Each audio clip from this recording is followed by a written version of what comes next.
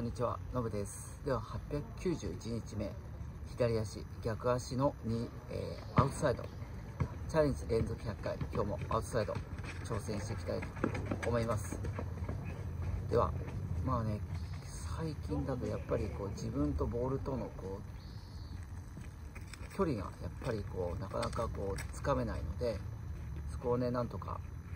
調整していきたいと思います。はい、ということで早速やっていきたいと思います。よし、ではちょっと5分間ですね、今日も集中していきたいと思います。やっぱり軸足のステップ、これがやっぱりなんとかねならないかなと思います。はい、では今日もいきます。では今から5分間ですね、いきます。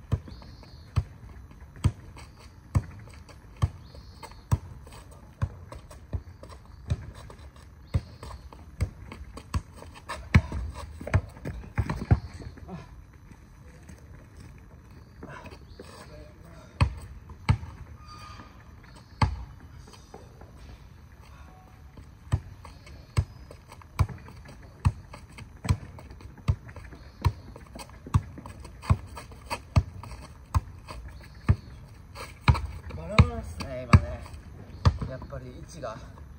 バラバラ。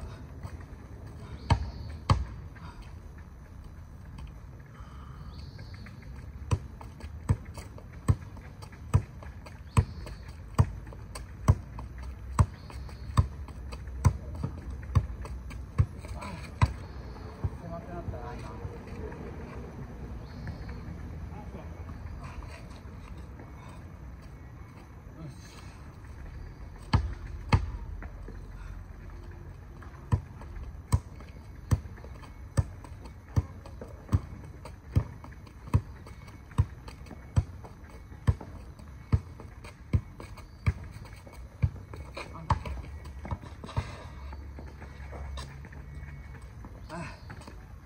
もうちょっとですね、ステップ、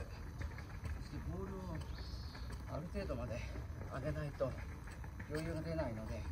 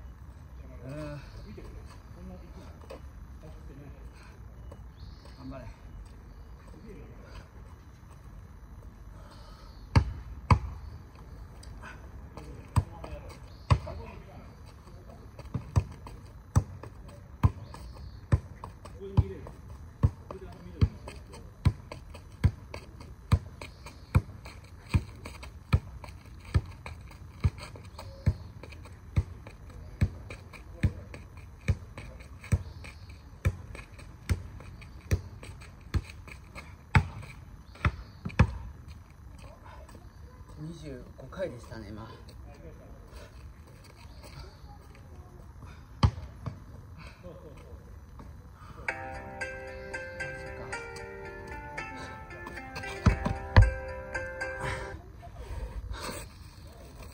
まあ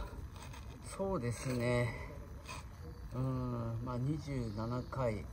今日25回とか20回台が結構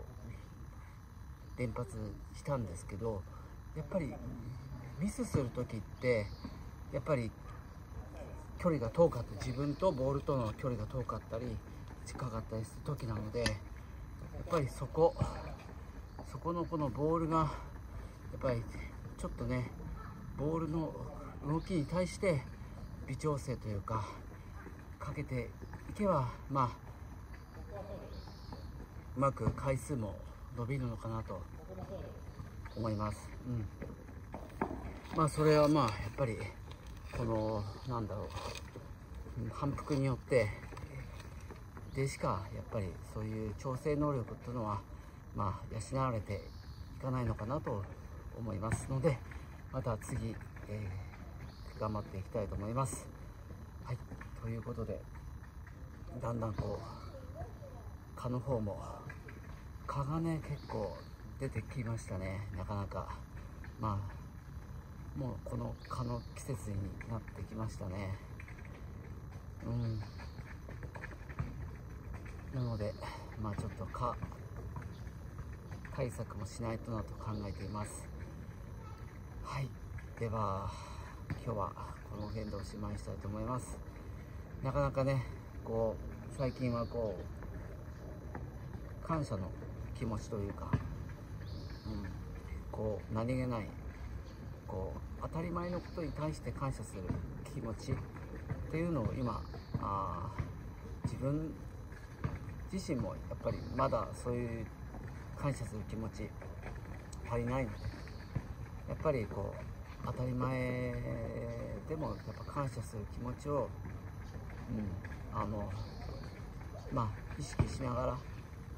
日々過ごしていきたいなと思っています。はい、ということでこうやって、皆さんにご視聴いただいている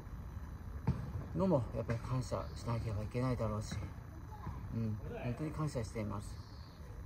では、今日はこの辺でありがとうございました。またお会いできたら嬉しいです。